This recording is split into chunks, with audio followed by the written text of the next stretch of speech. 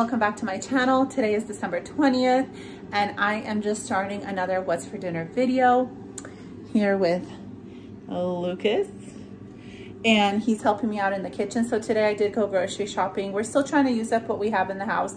The kids started winter break for 2 weeks, so they're going to be home all the time eating from home. So I picked up some hamburger patties from Costco, romaine hearts, and then hamburger buns. And then I'm going to turn you guys around and show you guys what we're eating out of our fridge to go along with our dinner. And then I also picked up some frozen steak fries from so the pickles we had in our pantry, in our fridge, and then the romaine hearts are the ones from Costco. Onion we had in our pantry, tomatoes in our fridge, and then we're just using up some condiments. I'm really hoping to finish this ketchup up because it needs to be done.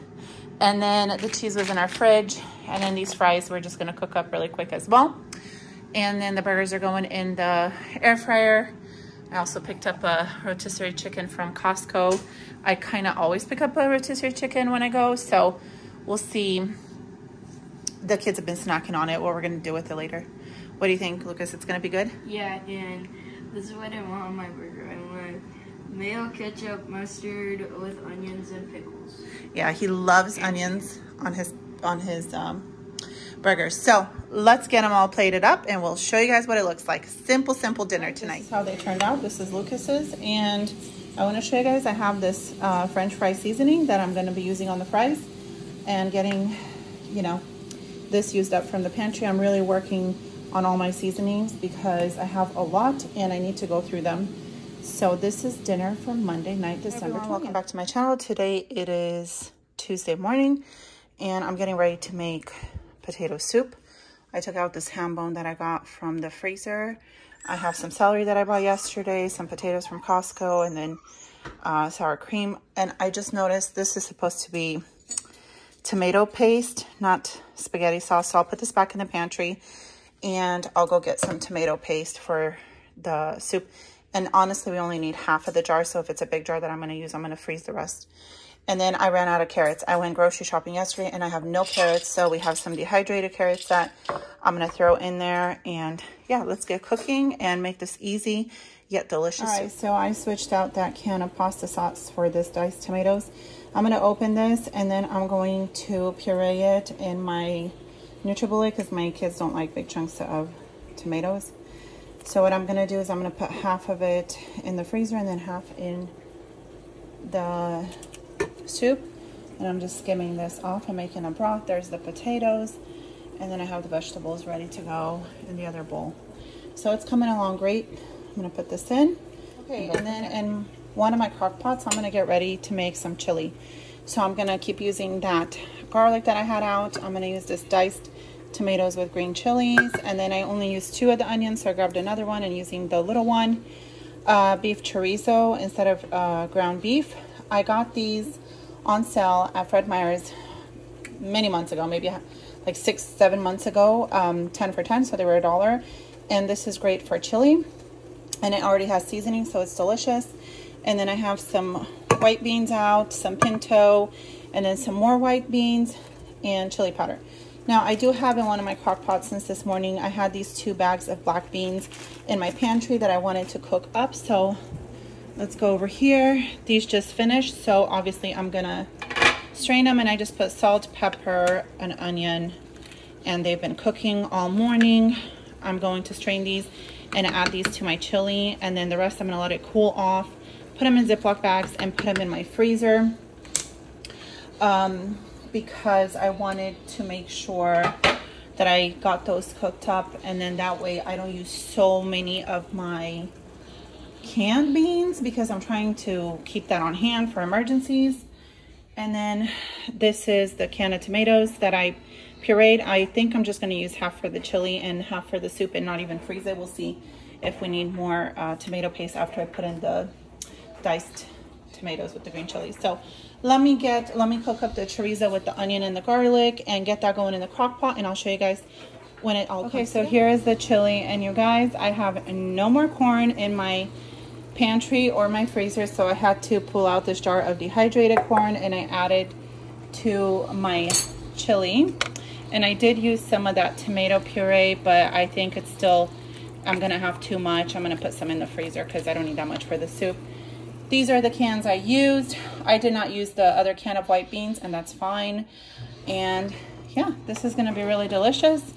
I'm really excited to have some chili. It's been, even though it's nice and sunny today, I'm just excited for chili. I need some chili. It's that kind of season, and I want to show you guys, these are all the beans. I drained them and I rinsed them with cold water because, as you can tell, they're overcooked. I mean, they still have a little bit of a bite to them, but not very much. They're a little more cooked than I would have liked to have them for the freezer, but they'll still be okay. I'm mainly going to use these for chilies, so they'll be fine. And then I want to show you guys, I got this recycled jar. I always wash them in my dishwasher, and then I put them in my pantry, well, on the shelf in the garage, and then I just rinsed it out because I want to open these 2 cans of sliced, oh, okay, hold on. This is a sliced mangoes, and this is a sliced peaches. So I'm gonna do, which one do you want? Mango. Okay, so we'll open up the can. I was gonna say maybe I could fit 2 jars in here, because if I have them in here in the fridge, we'll most likely eat them. If not, they're just going to sit on the shelf in the pantry. So I guess we're going to open just the mango ones. I don't know if I have another one of the mango. If I don't, we'll just eat this. I'll put it in this jar. And then I want to show you guys, when Lucas was sick, I got this Pedialyte. And it has no flavor. It's like nasty. He couldn't drink it. So I don't want to throw it away. So I've been mixing it with this Canadian Dry and just been drinking it because it's just electrolytes.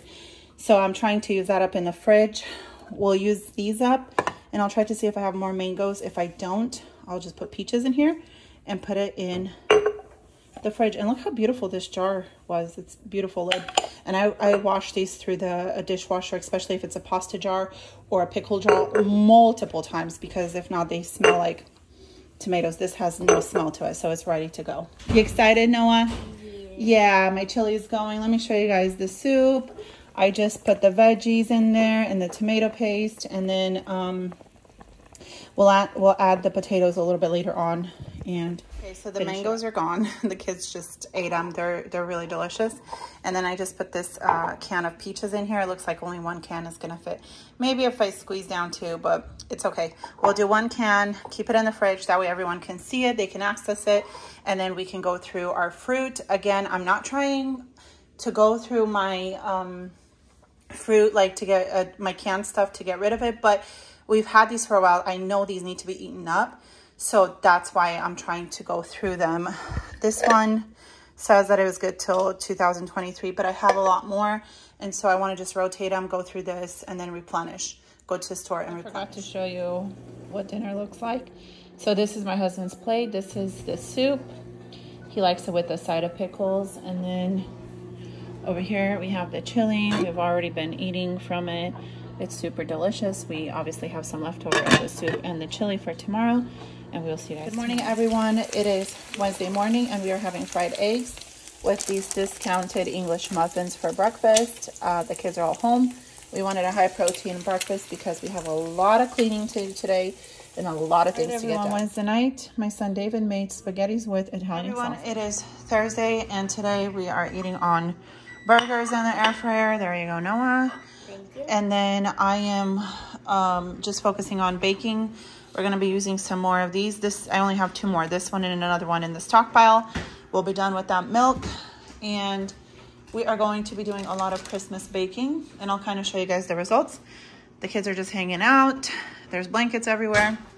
Anyway, so leftovers and lots of baking today, and I'll just show you guys the baking that I do because I'm really not cooking today anything. I don't have time. Noah's having a burger. Lucas, are you having a burger? I made another one. Sure. He'll have a burger, and then one of my other kids is having this. It's just leftover chili with some leftover tater tots with some tortillas that we found in the fridge. What else are you putting?